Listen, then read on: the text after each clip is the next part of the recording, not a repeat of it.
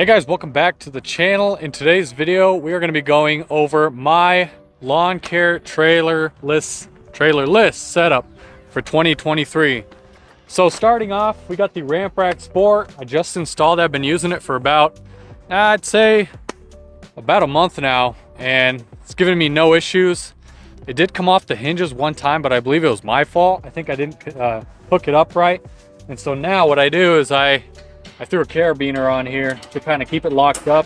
So even if the hinges are unlocked, it won't come down on me while I'm driving down the road. So it did bend the handles up, scratched up the underside here. I got to put a coating of primer sealer or something like that and seal it up so it doesn't rust. But moving on down, we got the equipment defender racks and the dry wraps installed. And for trimmers, I'm using all Stihl. Those of you that watch me all the time know that I love running the Stihl KMA135Rs. Yes, they're battery operated. I got two of them, and they are Kombi units. So that means they're split shaft. You can throw on a trimmer head, you can throw on an edger. I am running a curved shaft edger, and I got the Darwin's grip 6.0, I believe, and then a 5.0. I like the 5.0s a little better. But again, equipment defender rack with the combo on it. Really like the equipment defender rack. I'll have everything that you see here in the links down below. So talk about the truck as well. It's a 2020 Ram 1500, and I do have airbags installed. Now this is crucial if you want to go trailerless. You need to install some airbags. So there's one right there. I'll kind of zoom in as well on it. And then I got one on the other side. So it's the Airlift 5000. And again, I recommend it because if you don't install airbags, depending on what kind of truck you have, you might be squatting a bit. And then when you need to fill it, there's a little nipple here. I have both lines connected to one. And I usually keep it inflated to, I'd say 35 PSI. That's kind of where it's equal. I don't know. I measure from the floor, from the road to the top of the wheel well on the front side, and then I just equal it out while I'm loaded up. So you can release some of the pressure when you're not loaded, but I just have it pumped up all the time. Anyways, moving on down, I got the equipment defender rack Kombi attachment rack.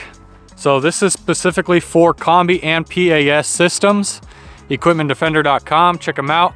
And I did, again, everything that all of my locks are combo locks. I hate keys. The less keys, the better. So my blower rack also has a combo, and all my racks are equipment defender. Got the Stihl KM brush attachment. Actually, let me fold this down and I'll get up top. It's a little bit easier so we're not fighting the sun.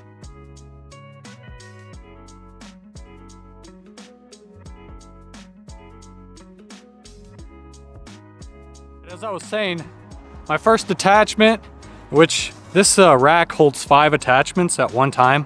Got the Stihl bristle brush attachment, and I do have the paddles at home. I got an extension, pull extension, and these are my racks. I just have them bungee corded to the rack itself. Or did I say these are my racks? This is my shovel and rake. I got a pole saw attachment. I have a oscillating hedge trimmer attachment, and a steel bed redefiner. Now, I rarely use that one. I don't even know why I have it. I guess just to fill in the rack itself. Got a 2.5 gallon gas can holder. Now, some of you might ask, well, why don't you have a 5 gallon gas can holder? I only run one mower. This is the only one I got. It's the Exmark Staris 36. And what I do is every time I need to run my route, which is pretty small anyways, I just fill it up in the morning, and it lasts me quite a bit. I don't have to do it every single morning, but hey, if you're mowing 60 lawns or 15, 20 lawns a day, I would recommend getting a few extra gas can holders and gas cans and mounting them. But this is a trailerless setup. Small properties, small business owners usually run this kind of, trailerless setup. And again, this is just lawn maintenance, so we can run smaller equipment. We don't need any of the bigger stuff.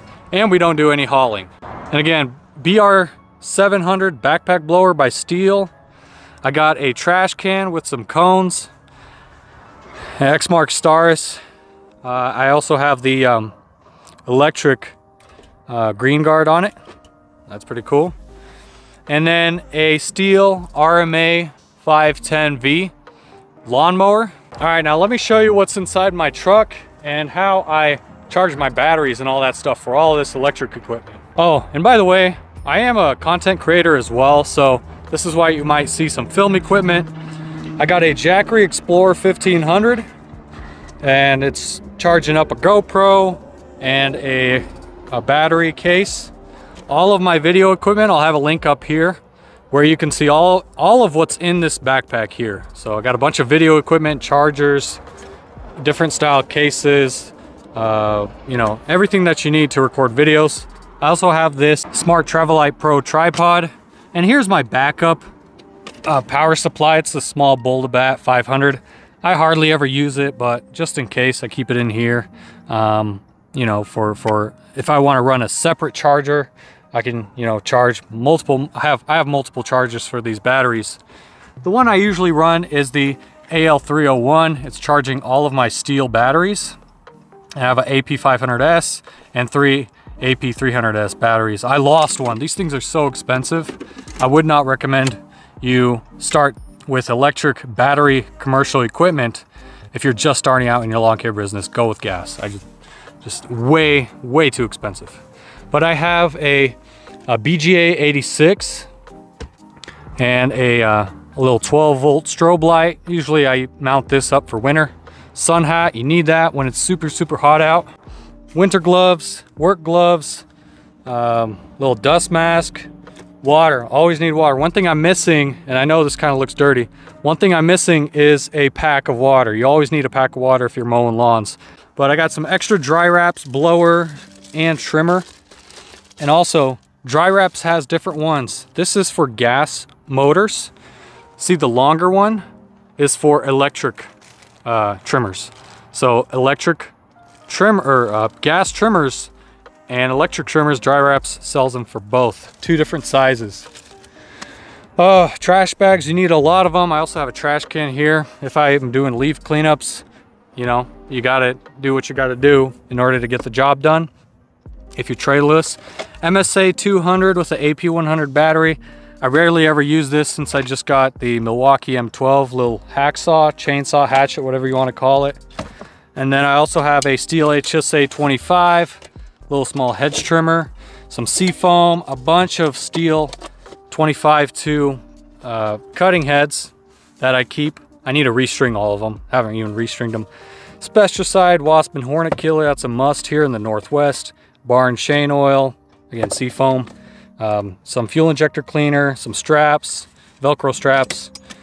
I think this is a PS30, little hacksaw pruner, and then the PS80, and the extra hedge trimmer attachment for my HSA 25. And then you always need to have some extra hedge or edger blades when you're doing overgrown edges. I think these are the P80 little hand pruners. The Stihl multi-tool. You got the Milwaukee scissors and some other tools. So that all stays in one bag. Oh, and extra gloves. You always need gloves. Extra battery, AP300. This is my very first battery that I acquired. These are how they used to look like, and they now look like that. I got some pull starter rope. You always need that. String trimmer line, a tire inflator. This is a must. Sometimes you don't notice your equipment might have some flats, and it's nice to inflate the tires when you need to, instead of having to go and find a gas station.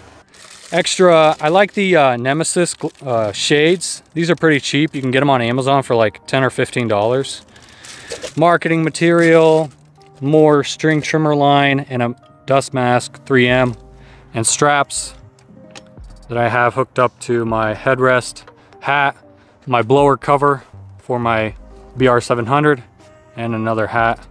So that's about it. I think I have a little bit more under there. Let me see if I can get that on film. Probably won't be able to since the stuff's so heavy. But I have hand cleaner, you know, the wipes, and then some emergency pull rope. Usually this is for the winter time, but it's like a 50 foot multi-hook pull out rope. And then also, since I am still running a backpack blower and I have a KM131 at home, I need 2-stroke oil. So 2-stroke oil, keep it in the truck. When you run out of gas, you can go to the gas station and quickly get your mix going. So it's a 50-to-1 with the Stihl Ultra HP 2-cycle oil. So that's about it. Oh, one more thing I didn't mention is this charger is actually hooked up to a power inverter that's built into the truck.